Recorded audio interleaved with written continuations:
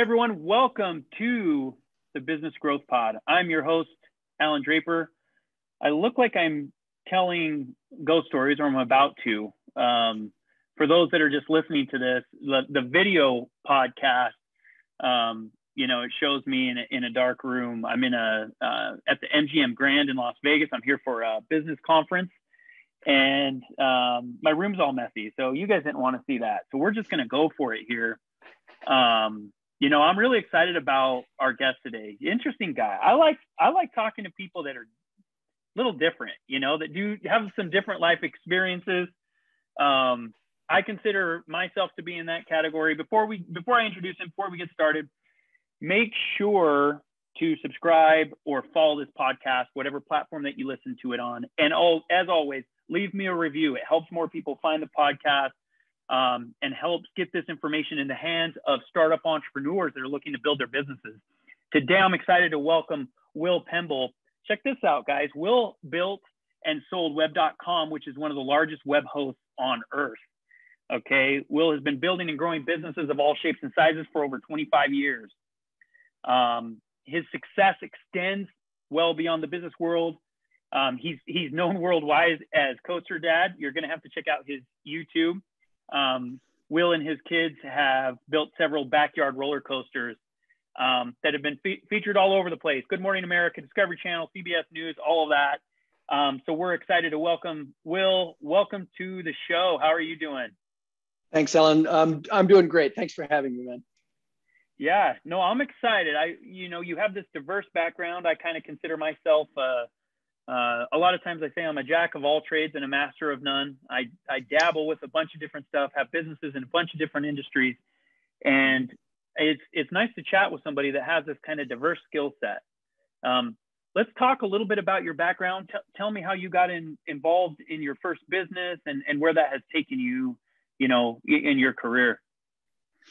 Sure. Well, the best way that I've found to kind of describe, explain myself, if you will, is to say that sort of my entire adult life has been an experiment in the avoidance of adult responsibility. So I never really wanted to go to school. I've always been curious and energetic about things, but I never really wanted to sit still through class. I never wanted to had no use for grown-up things pretty much all my life up to this day. So when my parents told me, it's like, look, you're not going to be the first person in our family that never went to college. So you're going to college, and that's just the way that is. I chose aeronautical engineering at a school that also taught pilot training. And so I went to school to learn how to fly airplanes. I did not go to school to learn anything else.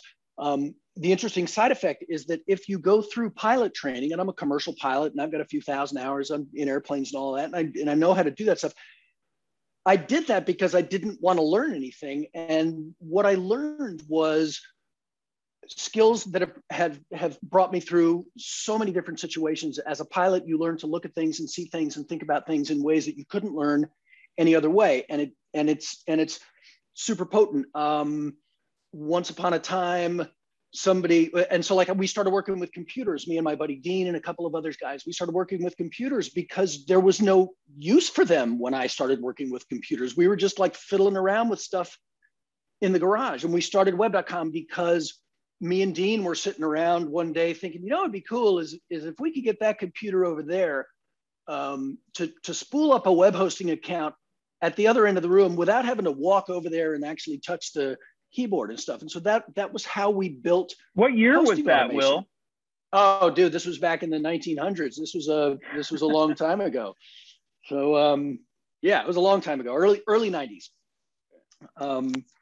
And so what happened was sort of the things that we were working on got interesting to Wall Street. And so Wall Street and money guys and business people and grown-ups came along and said, hey, you with the shorts on, get over here and do some stuff. Right. So I've been incredibly lucky all my life that the things that I thought were fun and cool and exciting ended up being of use to different people. But I never went at it the other way. My intent was always to learn something or help someone or do something fun or avoid some grown-up thing. And the Mm-hmm. side effect, weirdly, has been that I've been super fortunate to make a little money, help a lot of people, and share some experiences that like normal people would never sign up for. And so Yeah. that's kind of how I explain it. I think about the activity, the thing, the idea, the crazy first, and then something adult happens downstream from that. I don't feel like I'm explaining it exactly No, well. I understand. I understand completely. And, you know, it reminds me a little bit of Richard Branson's story, right? I read his autobiography, and, you know, he just early on. So his very first business was actually Virgin Records, right? Yeah. Which is now one of his smallest of all of his billion-dollar companies. Yeah. But he just loved music. He loved hanging out with his friends. He, you know, they started a record shop, and then they started signing people. And I think there's this great question that goes around, something that a lot of entrepreneurs that I speak with, they wrestle with. And that is, hey, if I'm starting a business, do I need to, or do I want to follow something that I'm passionate about, that I really enjoy doing, that I would do even if I didn't get paid to do? Yeah. What's your answer to that? Well, my answer to that, and it's not, I think it's actually Steve Jobs' answer to that, and I subscribe to it fully. I think what Steve said, and we may get a whole lot of no, that wasn't him in the comments, but I'm pretty sure what Steve said is, you better do something you love, because very early on in whatever it is that you do, it's going to make a whole lot of sense to quit. It's going to be like the right thing to do is to quit. And if you don't love it, you're going to quit.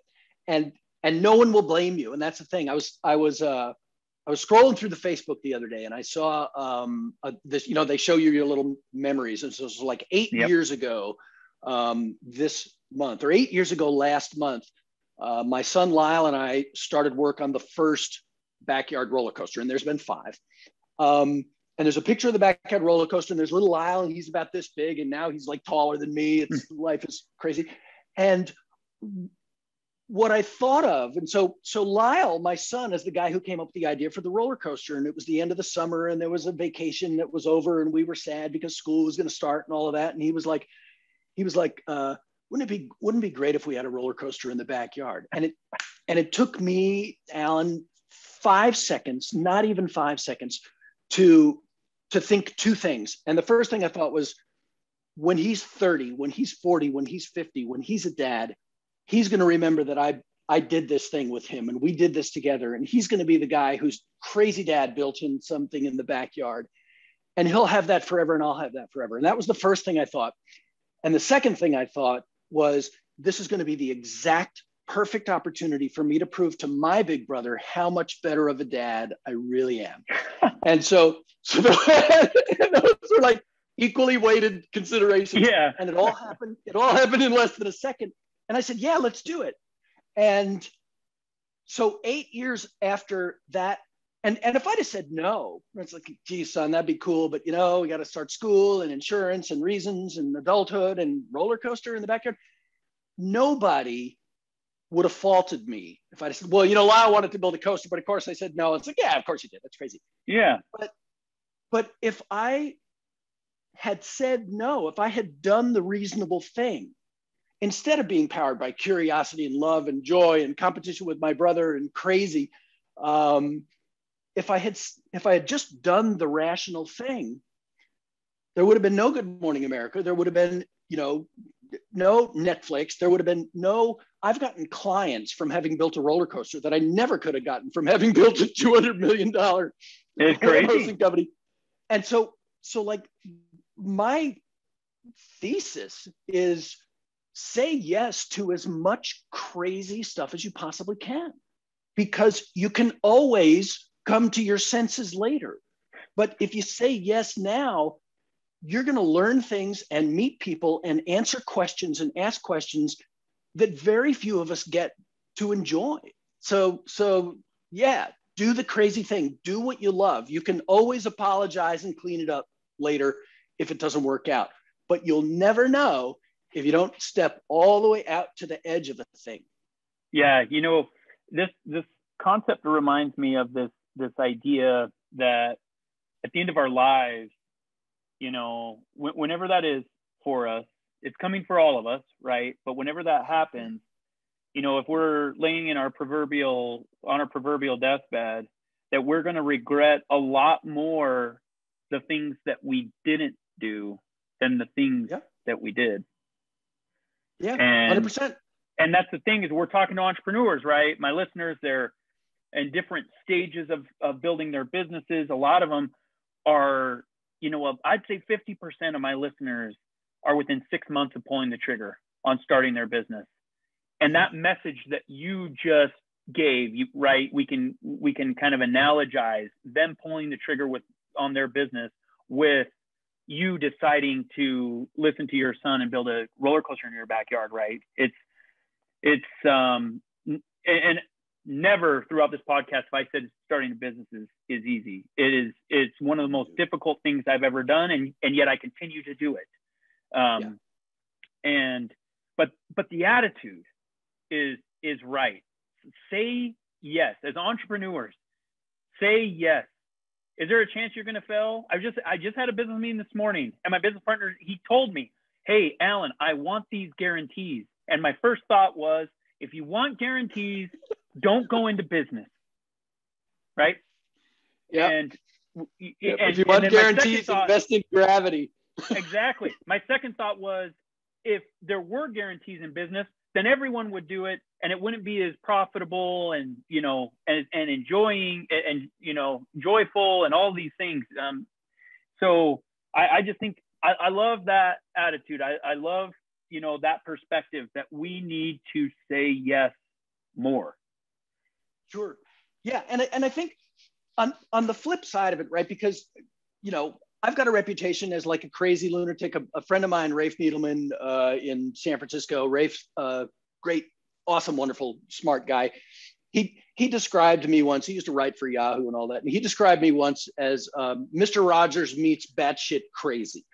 And so I just, you know, it's just like, dude can write. He can write. Rafe is awesome. And so, yeah, Mr. Rogers meets batshit crazy. And so there's a whole lot of that goes on in my life, right? I built a fireball machine to impress the kids one day, and there's other stuff going on around here. But here's the thing of it. Batshit crazy all by itself doesn't get you there, right? So you can be unique and crazy and exciting, and that's all fun and charisma and yay. But on the other side of that, maybe that's kind of like the tip of the iceberg, and or I hope is the tip of the iceberg. But what's beneath that is a mile deep of process and planning and key metrics and goal setting and measurements and accountability and the ability to seek and accept candid, timely feedback. And as a leader, you step up and take responsibility, not just for the things that are going wrong that you created, but everything else, right? That's going on in your sphere, right? You know, one of my people screws up, that's my fault. Something in the organization goes well, I do something great in the organization, that's theirs. They succeeded. And so again, the fun, I like to think that, you know, sort of like the Mr. Rogers meets batshit crazy, that's what gets me in the room. And that's what gets me to start a lot of things. And then as soon as that starts, what keeps me there and what drives me forward and what enables me to deliver for my people is a seriousness, if you will, not solemnity, not like hair shirt monk sort of a thing, but seriousness and commitment and focus on the mission and the goals and the people that I serve. And that's why we built the Goal Boss system. That's why we built the leadership and management system that we did, is so that we could say yes to that crazy fun stuff and vastly increase our chances of being successful. Because like you said, it's like, is starting a business easy? No. Are you going to fail? Probably. And so that's just the stats. But you can focus on those things. And so I really do try to bring as much energy and passion to what a lot of people would consider the mundane and the boring, but that stuff needs doing, and you need to be able to quickly express and understand what's going on in the business. I can tell you how my business is going as fast as I can tell you how it's going at the bottom of the ninth in a baseball game. That's the goal in our business conversations, right? Absolutely. Well, let's talk about that a little bit. Let's talk about Goal Boss. Let's talk about what you created, what you're trying to accomplish through that program, and how it's helpful to especially younger entrepreneurs, right? A lot of my listeners are within 6 months of starting their businesses and up to about 2-3 years after, where they're starting to really scale their companies into multi-million-dollar companies and businesses. What is Goal Boss? Tell us a little bit about that and some of the things that you focus on for these young entrepreneurs. Sure. Cool. So Goal Boss is the leadership and management system that we built back in the 1900s in the web.com days. And I'll tell you right now, we stole every single bit of it from Peter Drucker, who, again, a guy from the early 1900s, the father of modern management. And he is, in my view, Peter Drucker is the Will Shakespeare of business, right? We are all stealing everything from him. If you're a writer, you steal everything from Shakespeare. And if you're a business person, you steal everything from Drucker. That's just how that goes.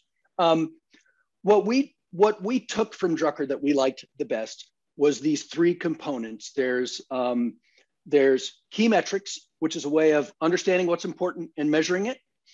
There are goals, which we set on a 30-day rolling monthly basis. I'm going to get this done. I'm going to get this done. And we have a very tight, well-tuned goal-setting methodology. And then we also have what we call team problem solving, because once you decide in your key metrics what's important and how to measure it, and once you set goals to move the needle on those key metrics, you will run into trouble. You will fail, you will stumble, you will fall, and that's all perfectly fine. And part of it, what team problem solving does is it allows me in 10 minutes, literally a 10-minute conversation, to assemble a group of people, either in my own organization or remotely if I'm a one-man band, and lay out the problem, get feedback and suggestions from the people that I'm talking to, and then choose what are the action steps that I'm going to take in the near term, like as soon as this thing is over, what are the action steps I'm going to take to solve those problems so that I can get back to moving the needle on my key metrics. And so key metrics, goals, team problem solving, that's the whole darn deal. Goal Boss also has a meeting system, because I hate meetings so incredibly much. I'm just like, it's just like, oh my God, meetings. So what we've done is we've designed meeting agenda that keeps things moving at a good clip, keeps things focused, kind of like if you think about a scripted television show. Everything everyone says in a scripted TV show, a cop show would be the best example. Everything that everyone says moves the conversation forward, gets us a little bit closer to understanding, who done it, why, what's going on, resolution. And so we show up to meetings prepared, we get them done fast. And so one of the things that we do for people in Goal Boss is we just literally cut meeting times in half. Love that. And then the other thing, and then this is another Steve Jobs thing, is, you see these memes all over the place. It's like, we don't hire smart people and tell them what to do. We hire smart people and they tell us what to do. Goal Boss is similar to that in that we hire smart people and they tell us what they're going to do. So we don't imagine being the boss of an organization and you're never having to tell somebody what their job is or what their goals are. You just ask good questions and they'll tell you what their job is and what their goals are. And then Goal Boss allows you to hold them accountable to those solemn promises that they just made. And so, so that's the whole system. And particularly we're thinking of, I'm going to do it. We're going to set up what we're going to call Goal Boss Mastermind, which normally we work with big clients, the C-suite, $30,000, $40,000 a month, really, really fancy. And that just happened because I wanted to find out how much somebody wouldn't pay us. And it turns out they won't pay us like $40,001, but they will pay us 40 in a month. So it's like, okay. But like you said earlier, I would do it for free. Every single thing I do, if you caught me on a weekend or at a cocktail party or something like that. It was like, hey, can we talk about business? I was like, hell yeah, let me get my markers. We just start to do it. But so we're thinking of putting together Goal Boss Mastermind, which is going to be groups of about 12 entrepreneurs. And these will be like, one-man bands, startup people who need, who have the talent, right? And I love threes of things. So I think it takes three things to be really amazing in business and make a really good go of it. You gotta have talent, right? And so if you're not talented, you're not passionate, then there's really nothing anybody can do for you. But if you have talent, you're still gonna need two other things. You're gonna need tactics. So you're gonna need an action plan and a game plan, and you're gonna need to be held accountable. And that's where that key metrics, goals, problem solving, those tactics are going to come into place. And you need those, and they're really hard to get when you're just a little bitty startup one-man band, or it's just like maybe you and your partner or you and a friend. Right. And you also need a team, right? You need a group of like-minded people. And where that comes from is I really do believe that I'm the average of the 5 people I spend the most time with, right? It's cliche, but it's true.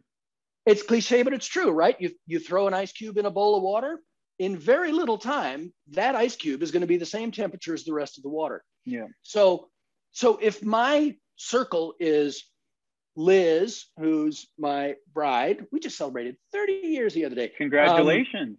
That's awesome. We went to Disneyland. Thanks, man. Never took a lesson. But if it's Liz and the lady at the grocery store and Andrew, who I think you've had a little bit of back and forth with, and then like maybe some other people, Kent, who walks his dog up and down the road. If that's my team, I'm in big trouble. And so like what I need is I need you, Allan. I need you and people like you to keep me up here, because it's a lift all the time.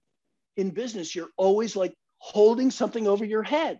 Yep. And if I don't have you cheering me on, if I don't have other people cheering me on, if I don't have people who know what it's like to be inside batshit crazy, which is what it takes. If I don't have you, I'm screwed, right? I can't survive. And that's why we're trying to figure out a way to deliver this, $40,000 a month worth of Goal Boss and vibe and support and love and passion to people who are just getting going at like and so this is like I'm on a mission on this one, because I can't bear to watch another entrepreneur struggling 80% of the time with the effing voices in their head. And that's what we do. It's like, no, this will never work. And then, you know the spiral as well as anybody else, right? It's kind of funny. So as I mentioned, I'm here in Vegas for some work conferences, doing some networking. And I had one of my vendors take us out to this, fancy dinner last night. And we were talking to the waiter was trying to figure out who the bill went to. And he started telling us this story about how he had this table of about, 6 or 8 people and they played the credit card roulette, right? Where, he chooses a credit card and that person pays for the bill this bill was, $1,800. And he said the guy that he pulled the card was really nervous, had this look on his face like, oh no, what did I do? And then I started talking to, some of my business associates that were at the table with me. And I'm like, well, that guy, whoever that was sitting at the right table, right? If he, felt pressure to pay for that meal where the other people didn't think it was a big deal to them, he was surrounding himself, or she was surrounding herself with the right people, right? Because I'm always looking for people that can bring me up. They've done something, whether it's spiritually, physically, mentally, emotionally, financially, professionally, things that I haven't done, because like that ice cube, I'm going to become like those people, right? Yeah. And so sometimes it takes this concerted effort. Sometimes it takes money. Sometimes it takes time. Sometimes it takes frustration, whatever the case is, to be surrounded with those types of people. So this mastermind sounds like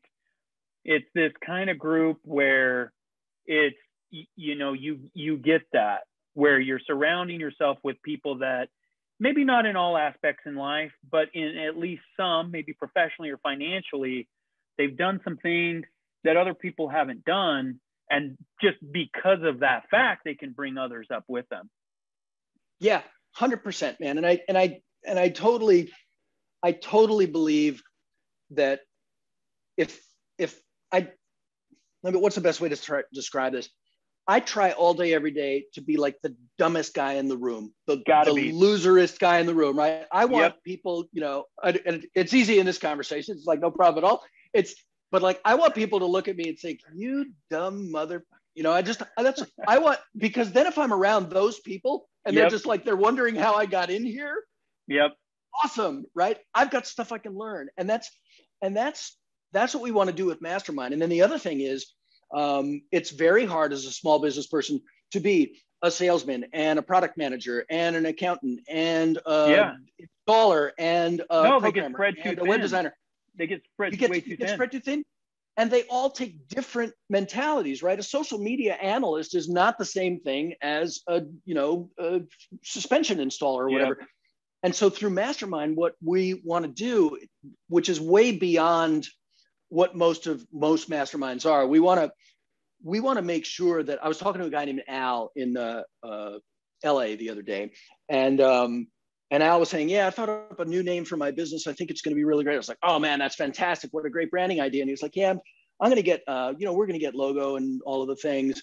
And I was like, really, you've got experience in that? He was like, well, I'm going to find, and just basically no is the short answer to that. And I was like, what's the name of the business? And he tells me the name of the business. And then I go back and I get on Slack with my gang. And I'm like, look, I need a brand package, right? I need 5 logo comps. I need you to pick out fonts. I need a color palette. I need a style guide. Just make me a branding Bible. And I need it in 48 hours. And my gang can do that like faster than you could get something from Amazon. And so then I get it back and my guys do it. And he didn't ask me to do it or anything. I was just like, it was one of those things, how sometimes it's just like painful to watch. It's like watching the little old lady try to like get out of the car. You're like, oh, dude, just let me help. And so then I got this and I sent it over to him. I was like, Al, here, this is, I think, what you were talking about. If there's any one of those 5 logo comps you like, let me know and we can change them. And then here's it in different color palettes. And he's like, oh my God, I can't believe it. I was like, dude, I couldn't bear the idea of you struggling with this for 6 months and coming up with something that wasn't very good, just not because you're stupid or dumb or any of that sort of stuff. It's just like, you don't do it all the time. Yeah. And so that's what I want out of Mastermind. I want, so in that particular teeny little instance, my little gang was the smartest guy in the room. Yeah. And we were able to do this for him instantly. And think of all of the things. If like once a month you get together with your team, your Mastermind team, it's like, I'm struggling with this. I need help with this. I need help with this. I got to make videos. It's like, oh, well, then you should talk to Ben Hoffman because Ben Hoffman is a gun at video. And as part of the Mastermind, you get the bro deal, right? And so we help each other, and not just by lifting each other up and doing the things that usual masterminds do, but like, let's get into the dirt a little bit. Let's get tactical and push each other forward. And if you need something like that brand kit or whatever, it was like, look, dude, this. So I am, as you might imagine, insanely stoked about this idea. That's awesome. I'm still not entirely sure how we're going to make a whole lot of money on it, but that's not the point at the moment. Money happens. I don't worry about that. I worry about the other guy, and money takes care of itself. Absolutely. So I'm like super stoked. That's fantastic.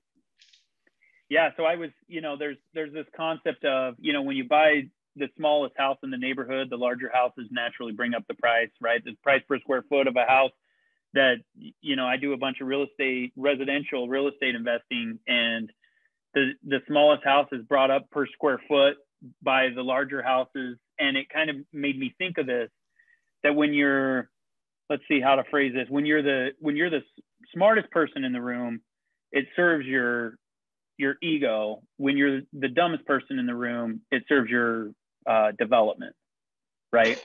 That's a really, really good one. Yeah.